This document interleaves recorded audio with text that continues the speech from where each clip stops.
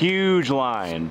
For many Iowans, the first they heard of SpaceX Starlink internet is when strange lights started appearing in the night sky in spring 2020. There's all these lights, and what looked to me like they were jets. I thought we were being attacked by Russia.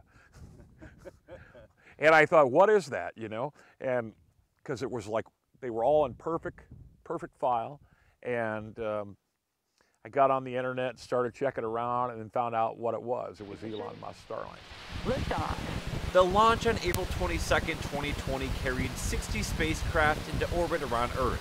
Since then, as of late March 2021, there have been 23 launches, carrying 1,385 Starlink satellites to orbit.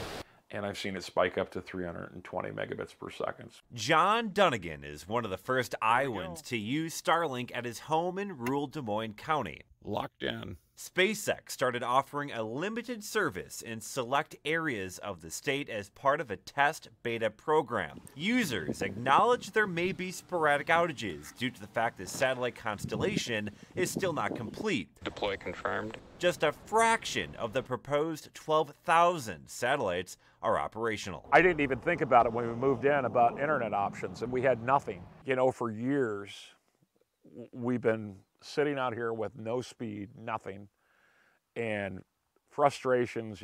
If you want to sit down and watch a movie, you couldn't do that. You'd sit there and buffer. But with Starlink, if you're watching movies or doing just basic computing, you're going to be fine. All the way across the state in Woodbury County, outside of Sioux City, a small community is anxiously awaiting their opportunity to join the Starlink program. I think it's amazing what SpaceX has managed to do. And as they continue to build up the mega constellation, I think it's just going to make it better and better for everyone. In rural parts of America, high-speed, dependable internet can be hard to come by.